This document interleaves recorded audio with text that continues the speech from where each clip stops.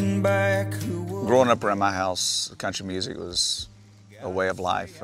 Cousins, aunts, uncles were all musicians and singers. And it's just always been in my family, and it's something that I've been able to take a little bit farther than the living room.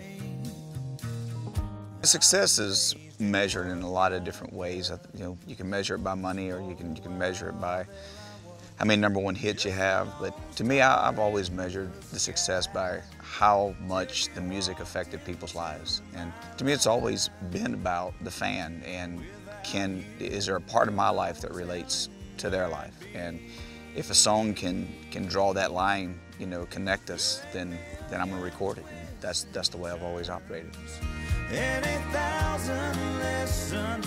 I've had a lot of different accolades in my life, and I've enjoyed all of them, but nothing compares to being a dad. Will, he's the thinker.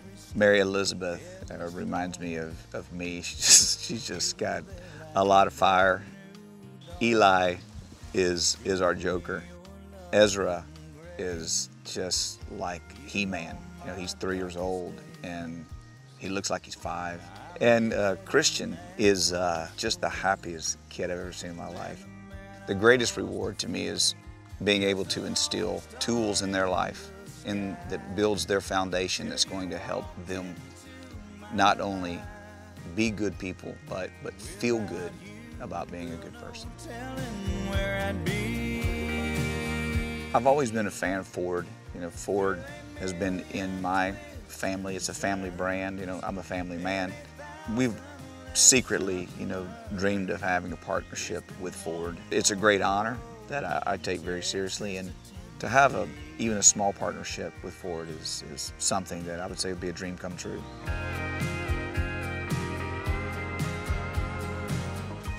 Life is a journey, and we're the authors of that journey. Most people might not realize that. You write your own story. Don't let anybody write it for you. And my wife, Jessica, and I have both lived under that perspective, that we would write our own story. And it's been a great journey, and I'm thankful for both Texas and Tennessee. one hell of a road from Texas to Tennessee.